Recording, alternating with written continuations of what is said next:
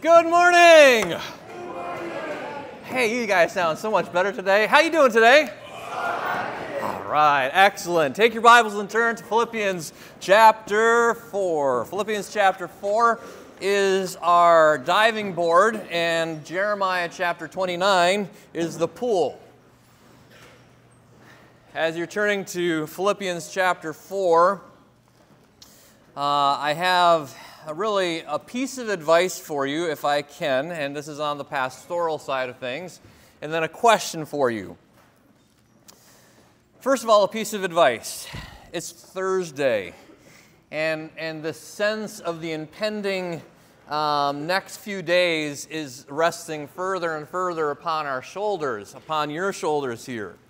And so let me encourage you to be bold, to ask those questions of your teachers, to ask those questions of your counselors, to ask those questions perhaps even of your friends that you've been like, I should ask that question, but I don't know how they're going to take it.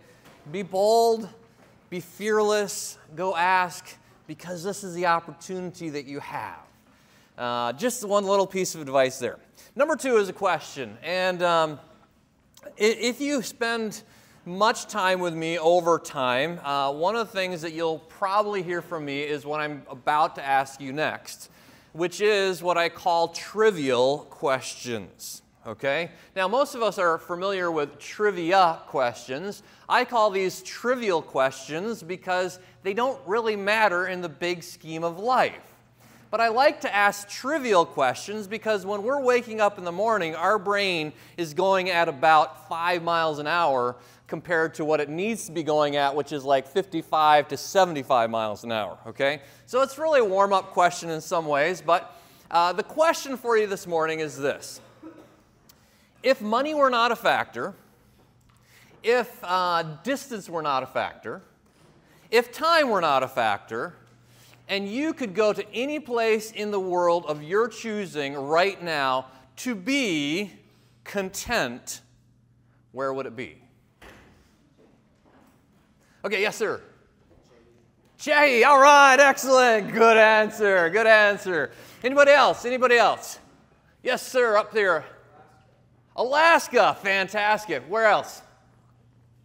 Over on this side. Yes? A closet of linens. Wonderful, wonderful. Oh, sorry, okay. Whoops, all right, all right, where else, where else? Yes. North Carolina, fantastic. Yes? Hawaii. Wow, where, yes, sir. Wow.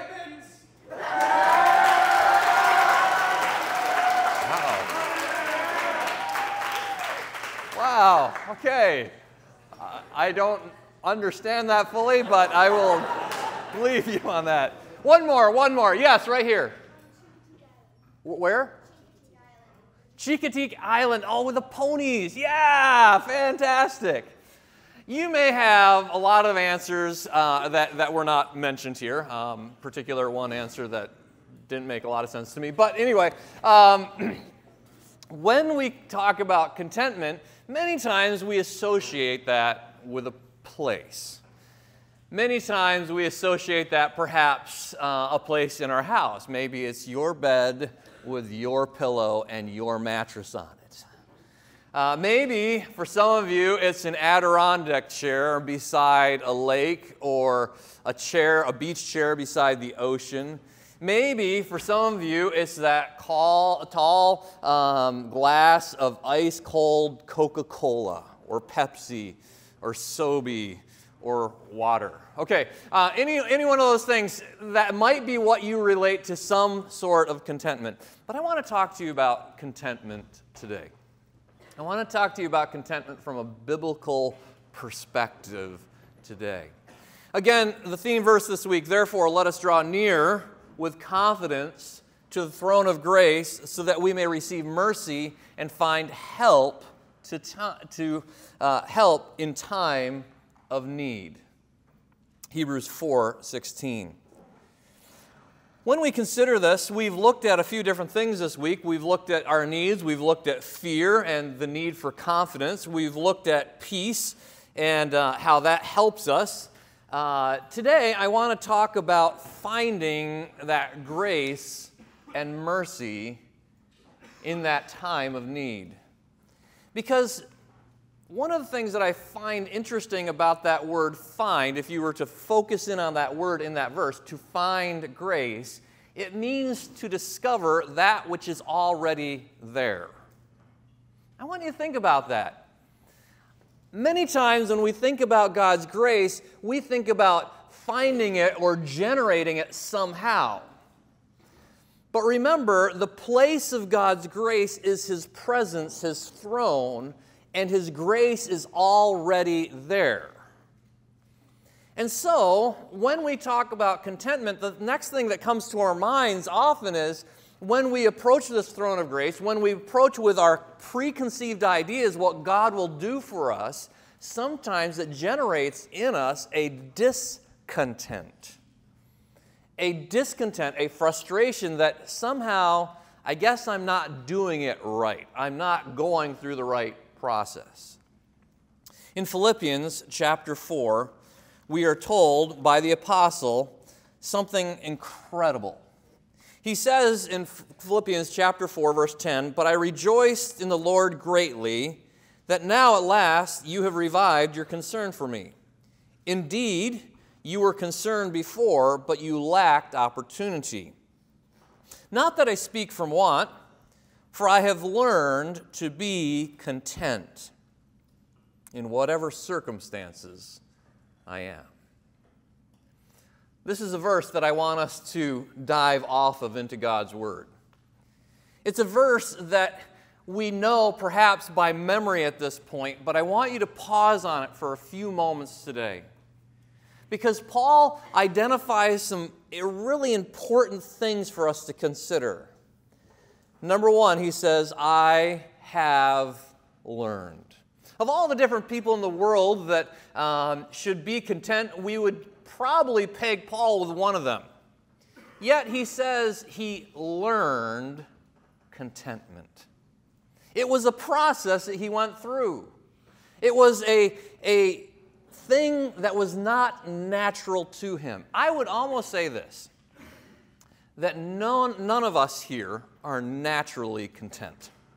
Now, some of you know, you've heard the cliches around little babies, oh, you have a naturally content baby. Oh, that's so nice. And naturally content babies are really a blessing to their parents and things like that, but as they grow, they stop being naturally content. Some of you were born and you were naturally content babies. You are no longer naturally content, okay? We are not naturally content. There's a thirst in us for something more. Maybe it's more comfort, maybe it's more challenge, maybe it's more things in our lives. We are surrounded in a culture that teaches us to be discontent, because if you're discontent, then you can achieve great things because you'll be pursuing things. Not that I speak from want, for I have learned to be content in whatever circumstances I am. Second thing that we learn from that verse very quickly, observationally, is this. His contentment that he was learning was not based on circumstances.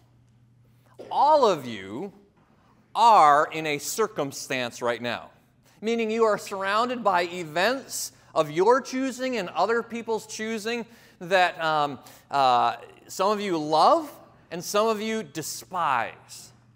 One of my heartbeats for you, as we look at next week into your lives, you are going to a place next week and you will be tempted with discontentment. You will be tempted to be frustrated at where you are. Perhaps some of you are frustrated where you are right now. But Paul says, I have learned to be content in whatever circumstances I am. The title of this devotional today is Contentment in Hard Places.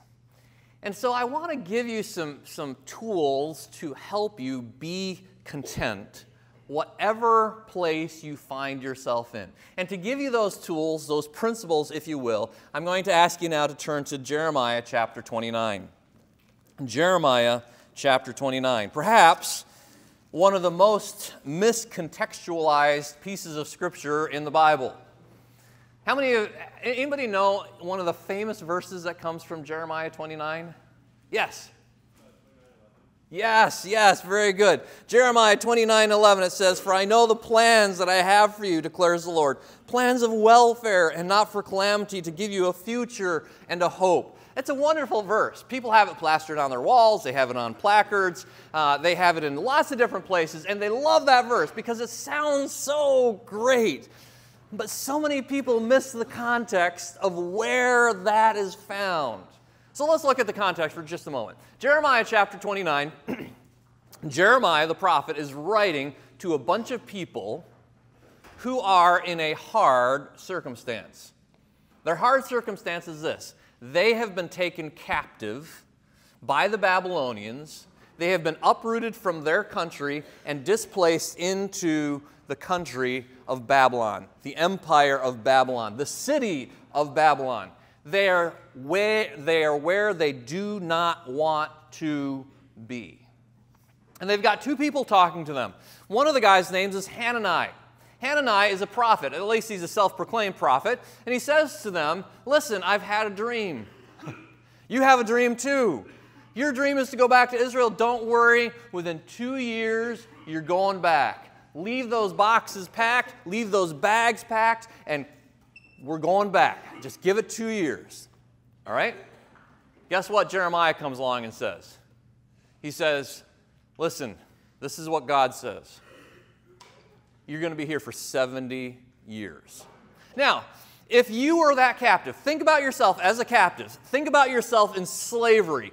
Think about yourself in a place that you would not want to be. And somebody says you're going to have to be here for 2 years or 70 years. Which one would you choose? Let's take a poll right now. Those of you who would say, yes, I'd like to be there for 2 years, please raise your hand. All right? Those of you who would like to be there for the next 70 years of your life, please raise your hand. All right, we've got one person that wants to go for the 70 years. Excellent, okay. Yeah, most of us would say, no. 2 years, that's long enough to be in a place that I don't want to be. Well, there's 3 principles that I see in here that I think teach us how to learn contentment. The first principle, and let's start off in verse 4, it says, Jeremiah is saying through the Lord, "Thus says the Lord of hosts, the God of Israel, to all the exiles whom I have sent into exile from Jerusalem to Babylon." Now, I can't read over that verse without pointing out one thing that is easily missed. Notice what God says, "To all the exiles whom I have sent into exile." Could the exiles blame God for their exile? The answer is yes. Now, I don't know if I would want to use the term blame, because there were definitely some other factors that were going on in here, but even God himself says, "I sent you into a hard place." Well, if somebody sends you into a hard place, then you have the right to be angry with them, right? If somebody sends you into a hard place, you have the right to be antagonistic toward them. Isn't that what we're taught in this world? And yet, sometimes your teacher sends you into a hard place with your music, don't they? Sometimes your parents send you into a hard place. Sometimes your boss, sometimes a friend. But many times, the thing that makes us angry or even offended at God is, "God, you could have stopped me from having to go to this hard place." Well, the first principle that he lays out to build contentment, and I want you to understand, he doesn't actually use the term contentment in here, but as I look at Paul's life and as I look at this, I see these 3 practical principles for contentment and how to learn contentment being found in here. So in verse 5 it says, "Build houses and live in them, and plant gardens and eat their produce. Take wives and become fathers of sons and daughters, and take wives for your sons and give your daughters to husbands, that they may bear sons and daughters and multiply there and do not decrease. Seek the welfare of the city where I have sent you into exile, and pray to the Lord on its behalf, for in its welfare you will have welfare. First principle to learn contentment: renew your commitment. Renew your commitment. Sometimes, how many of you are looking to head into your freshman year of college this coming fall? Please raise your hand. Okay. My heart goes out to you, okay? But I'm going to just tell you what I do as a pastor with freshmen, okay? When they're heading off to college. My heartbeat for freshmen is this. Listen, when you get there, some of you will absolutely love where you're going. Some of you will be like me, and for the first month, wish you could go home every single day. And my advice to you is this: be committed to where you believe the Lord is leading you right now. Don't bow out after a month. Don't bow out after a week. Don't be calling your parents and saying, hey, I want to come home today, and I must come home today. Let me tell you just a little bit of a story of my daughter, who was a Csehy camper here for a number of different years. She went to a college, and she started right around the pandemic time when that all kind of blew up. And after the first semester, I sat her down and I said, Anna, listen, if you don't want to go back, there was a whole bunch of stuff going on campus. It was hard, all these different things. And I said to her what I don't say to you today. But I said to her, I said, Anna, if you want to stay home and just take classes at home, please stay home. And you know what she said to me? She said, Dad, I really, really want to stay home. But I believe more firmly that God wants me there. And so I need to go. And I was like, I can't argue with that. She knew what God was calling her to do. And even though her desire was to stay at home, her desire was not to go back into that particular environment at that time, God's will was more important than hers. She was committed to God's will. What was the commitment looking like here? The commitment was looking like this. He's saying, here's the guy who's saying stay here for 2 years. Here's the guy who's saying stay here for 70 years. The guy that's saying stay for 2 years is very appealing to the majority of the people at that time. And so to hear the next piece of advice, settle down, build your houses, raise children, marry them off. I think perhaps one of the hardest ones is at the end of verse 7. And pray to God on the city's behalf that you are in exile, for in its welfare you will have welfare. Verse 7, beginning, seek the welfare of the city. You know, one of the things that we sometimes struggle with when we're faced with something difficult is the commitment that says, I am here not just for my own good, but for the good of the people that God has put me around. Only history could tell us the wonderful benefits of these exiles being in exile in Babylon. 2 years into it, you couldn't tell, for the most part. But now looking back, you could tell in wonderful ways. So number one principle for learning contentment is renew your commitment. Don't be so fast at jumping ship. Recognize where God has put you and stay there as long as you are convinced that that's where God has put you.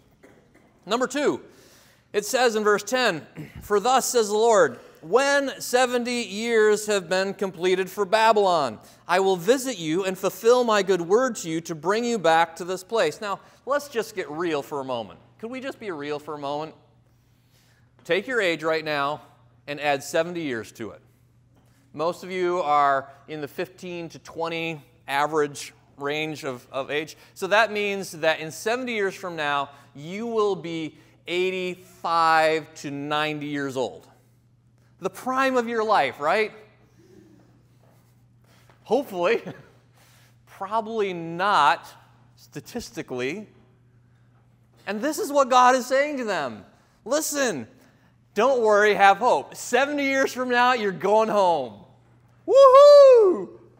It's going to be like, yeah, we're going home. Yeah. Oh, yeah, I'm home. Yeah. Okay. No, please understand, hope is not just focused on yourself. Hope is focused on God's plan. And so the second principle is refresh your hope.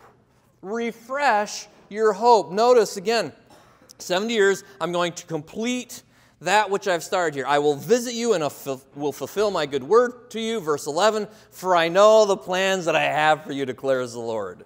Plans of welfare and not for calamity, to give you a future and a hope.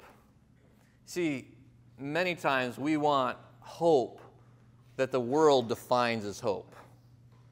Yeah, this might happen. We're going to hold on to that hope. But Romans chapter 8, verse 24 and 25 actually talks to us about hope in a very unique way. It says in Romans chapter 8, verses 24 and 25, it says this, for in hope we have been saved, but hope that is seen is not hope. For who hopes for what he already sees? But if we hope for what we do not see, with perseverance. That's the same word what we looked at yesterday. Endurance, perseverance, that idea of remaining under. If we hope for what we do not see, we remain under the difficult situations, waiting eagerly for the hope to be revealed to us. So refresh your hope. Recognize that God will always fulfill His word. Maybe not in your expected time, maybe not even in your expected way.